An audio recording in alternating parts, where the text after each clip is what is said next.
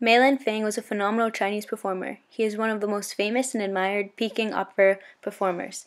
Mei Lanfang was born on October 22, 1994, in Taizhou in Jiangsu Province.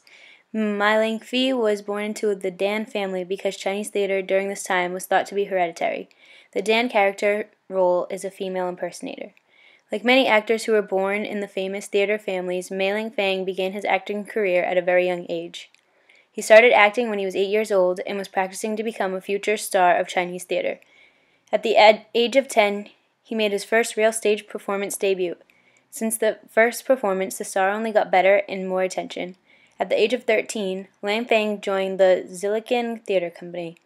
He impressed many people with his style of dance and overall performance through this theater company.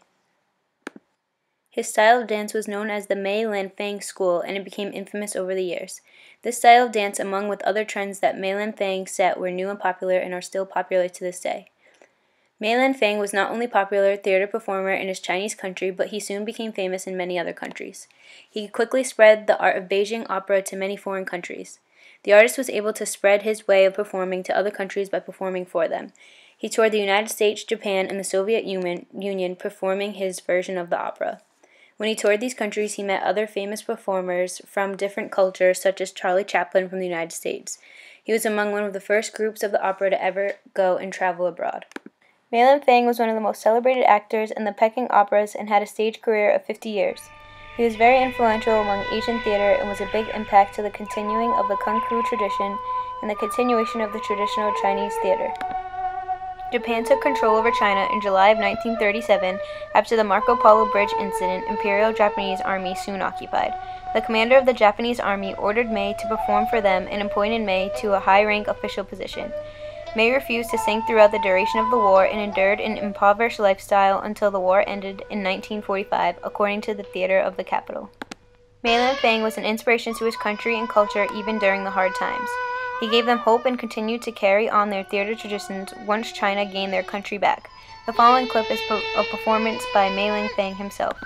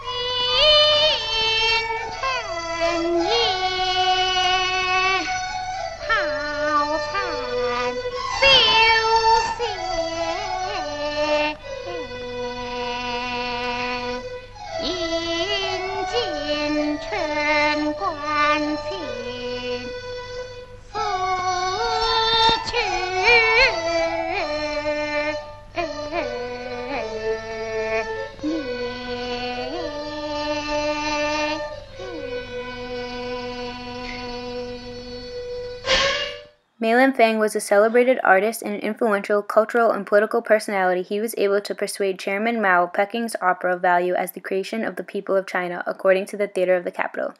Mei Lanfang plays an important influence in the Chinese theater production. He is an idol to many other actors, someone they look up and aspire to be. He is also a role model to the people of China who admire the arts and what the theater has to offer to the culture of the country. Mei Lanfang was a stage performer for many years and had a tremendous career to show for it. Even after he was done performing on stage, Mei Lanfang continued to play a huge part in the role of Chinese theater. The world-known star became the director of China Beijing Opera Theater, director of the Chinese Opera Research Institute, and vice chairman of China Federation of Literacy and Art Circles. He contributed to the world of Chinese theater in an immersive way which was appreciated not only by his audience but by the rest of the world as well. His contributions are still recognized today by many people. Mei Lanfang died on August 8, 1961 in Beijing. Overall, Mei Lanfang is without a doubt the most celebrated Peking opera actor today, both at home and abroad. He is a legendary female impersonator and innovator whose legend will never die.